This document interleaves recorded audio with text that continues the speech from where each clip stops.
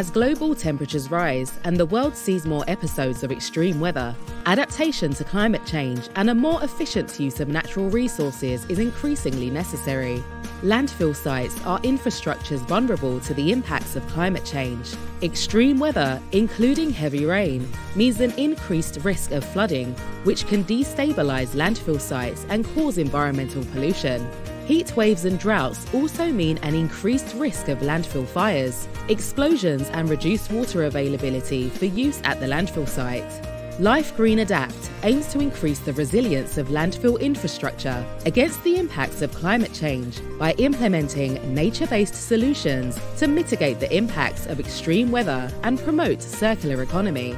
Nature-based solutions take inspiration from nature, integrating water and vegetation-based design to provide a network of natural and semi-natural areas to be able to make the landfill site more resilient to the effects of climate change. Life Green Adapt uses an industrial demonstration site in As Samotas, Galicia, Spain, to test and demonstrate the validity of the nature-based solutions under a real-scale landfill scenario. The first part of the process is the design and implementation of biotechnosoils.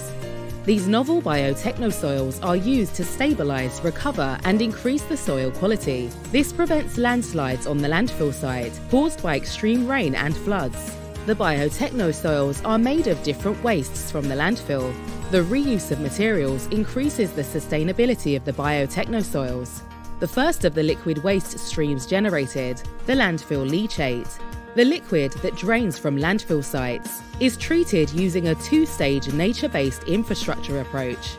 First, the leachate runoff passes through a floating treatment wetland, which is used to store and pre-treat the leachate.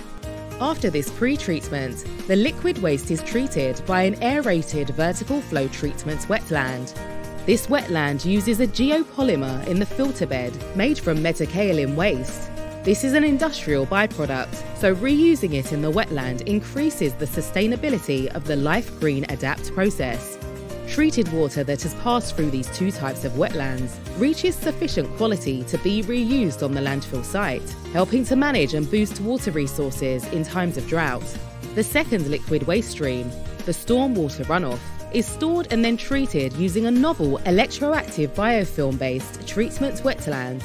Central to this type of wetland design are electroactive bacteria, which facilitate the transfer of electrons to a bed of electroconductive material, increasing its pollutant treatment capabilities. The result is a water effluent that is suitable for environmental discharge or for reuse in landfill irrigation based on the reduction of pollutants achieved. What are the results the project expects? Firstly, Life Green Adapt will avoid the spillover of polluted waters, increasing resilience to flooding. Secondly, there will be increased water availability to use on site. This water can be used to decrease the landfill temperature and increase resilience to droughts and spontaneous fires. Thirdly, there will be a reduction in the carbon footprint of the landfill site by implementing this Life Green Adapt process.